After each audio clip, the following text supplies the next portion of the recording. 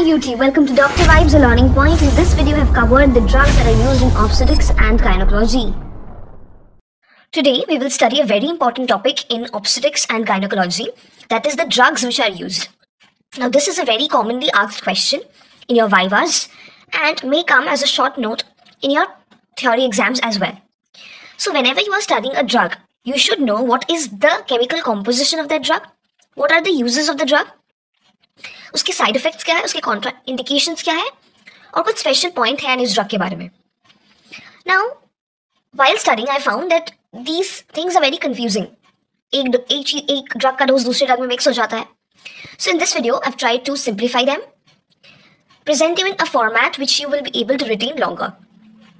Okay, so first of all, you should know what are the drugs which are commonly asked. There are 5 drugs. That is oxytocin. Then there are some prostaglandins. And then there is methergine. You also have MgSO4, but that is a bigger drug, so I'll make a separate video for that. So in this video, we basically are covering 4 drugs.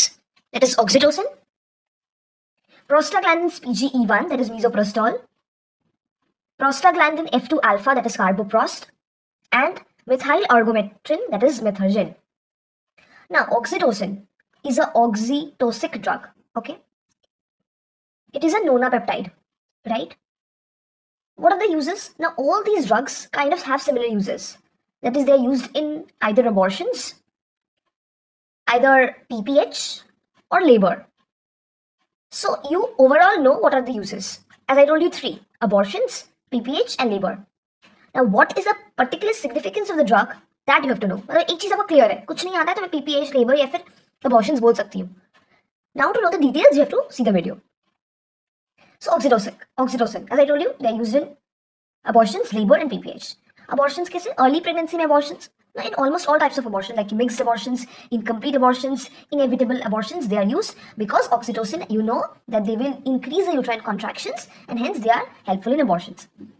They are used in labor. How? By augmentation and induction of labor. और इसका dose बहुत important है. And the dose is 1 to 2 milli international units per minute. And then you can increase the dose. That is also used in the active management of 3rd stage of labor by giving 10 international units IM. And it is used to control and prevent atonic PPH. And what is the dose here? You give 60 drops per minute IV infusion of 20 units in 1 liter. Okay? And then you have to change the dose to 40 drops per minute. So, इसका doses और uses बहुत important है. Just remember that oxytocin will increase the uterine contractions. Uterine contractions increase करने से क्या होगा? Abortion में मदद होगा, PPH control होगा, and labor में augmentation induction होगा. ना कहाँ पे you cannot use. What are the side effects of oxytocin? Side effects are that they will cause the hyperstimulation of uterus. ज़्यादा contraction कर दिया तो hyperstimulation that can cause a rupture of the uterus. Also, nausea, vomiting, and tachyarrhythmias. What are the contraindications of these drugs? Preeclampsia, ये कैसे याद रखोगे? See, tachyarrhythmias related to heart, तो contraindications भी heart के disease में होगा, like preeclampsia and heart disease in pregnancy. And the point that you have to remember, oxytocin, that do not ever use it IV bolus because that can cause hypertension and tachyarrhythmias. And you have to store oxytocin in 2 to 8 degrees centigrade. So, इसके अलावा आपसे और कोई question नहीं पूछेगा. If you have read this much part about oxytocin, you are clear to answer all the questions. Now come to misoprostol. Basically, now we come to prostaglandins. Now they also increase the uterine contraction. तो इसका भी same use आएगा. Labor, PPH, abortions. Now you have to become more specific. Now misoprostol is PGE1 and carboprost is PG2 alpha. Now how to remember this? बहुत confusing हो जाता है कौन सा क्या है. So basically you see, carboprost में A आता है and PGF2 alpha में भी A for alpha. So you can remember carboprost is PG2 alpha. और जो बाकी का बचा PGE1, that is misoprostol. Okay. So as I told you, they are used in abortions and labor and PPH. So in abortions, they are used in missed abortions and second trimester abortions. In labor, they are again useful in augmentation and induction of labor. They are also used in management of 3rd stage of labor. कितना दोगे आप? 600 microgram orally देते हो. So misoprostol and oxytocin का साथ-साथ काम चलता है. And you can also see the uses are also similar. Abortions, augmentation, induction, labor, PPH. Now, they are also used in controlling PPH, preventing PPH. If you prevent PPH, 3 tablets से देने से काम हो जाएगा. Controlling PPH, 4 tablets लगेगा. And you have to give it rectally. ना तो आपका क्वेश्चन होगा एक टैबलेट में होता कितना है. So basically one tablet has 200 microgram of misoprostol. Okay. Now, what are the side effects of these drugs? Side effects होता है misoprostol का.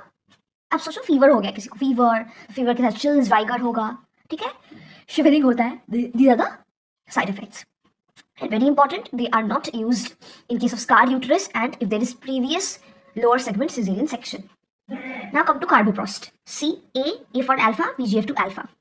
They have only one use, that is control and arrest of PPH. And this is a very important use. Basically, you have to start with 1 dose, give 2 dose, give 3 dose, give 4 dose, then you have to wait and watch, then 5, 6, 7, 8 dose. 1 dose is 250 microgram. And you should give it IM, never give it IV, never give carboprost IV. And one more important thing, carboprost causes bronchoconstriction and bronchospasm. So it is evident that you should never give it in bronchial asthma. It is a contraindication. Lastly, you come to methergine. Meth, so it is a methyl ergometrin. This is also used in 2 cases.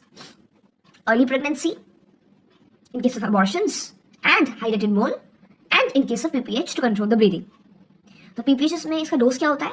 You have to give 0.2 milligram in 90 minutes interval and maximum you can give 3 doses. और आप ये IM, IV दोनों दे सकते हो. It has easy side effect, that is nausea vomiting. कुछ याद नहीं आ रहा है, nausea vomiting you can say.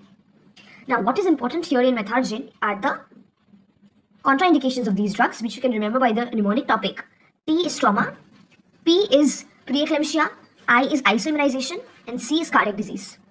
So this is all about the drugs that are used, and this is not a short video, this is a long video. If you have seen this, you can answer every question.